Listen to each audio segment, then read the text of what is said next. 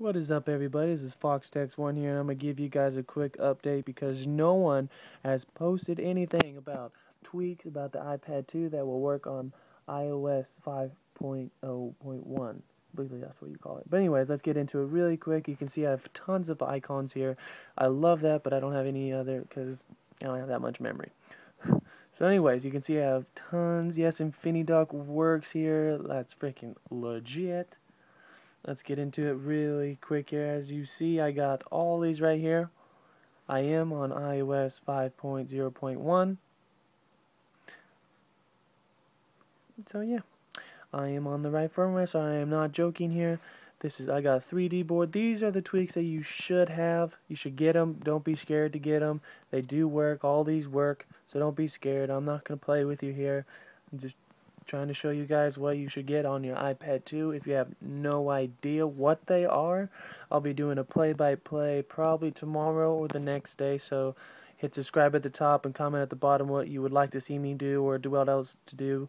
Sorry the video quality is a little weird, my camera broke, so sorry, dang it. But anyways, 3D board makes your icons look like they're in 3D, so the background just moves like a video. That's about what 3D board. Activator makes you do tons of activations. We got AndroidLock XT, where you lock it and you do the Android lock. You slide it. Blurred background is where this is blurred. As you see, it's blurred, but it's also purple. I just found out you could do that. I had no idea. As you see, I have more notification tweaks.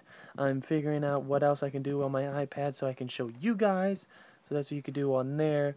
We got CustomGrid. CustomGrid is where I have tons of icons on my Springboard. That's how I got all those things on my Springboard.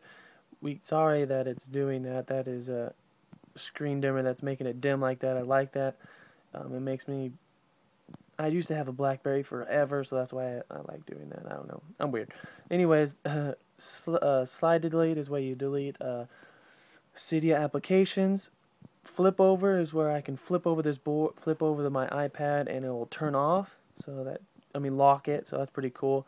FullForce is where I can use iPhone apps, and it will not be pixelated, and I don't need to hit the button down here right up or open. Infiniboard is where I have tons of applications on my board. Infinidock,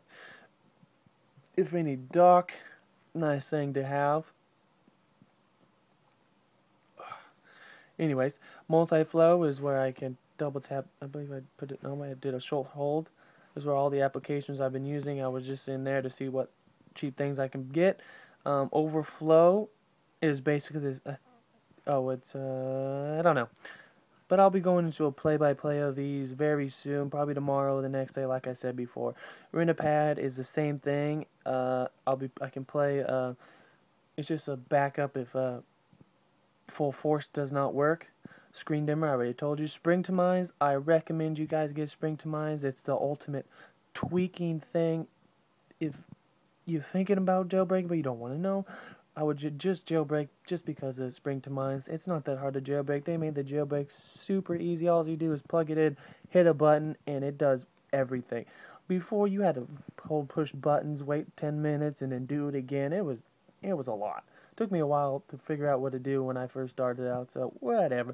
WinterBoard is if you want to theme things, but I didn't buy my iPad or iPhone just to theme things. So yes, please subscribe at the top, comment at the bottom. I will be making a play-by-play of all the iPad tweaks and apps in the notification center. I'll make it short so it's not that long for you guys.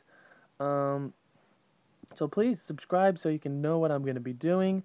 If you want to know more tweaks about iPads, I recommend go to me.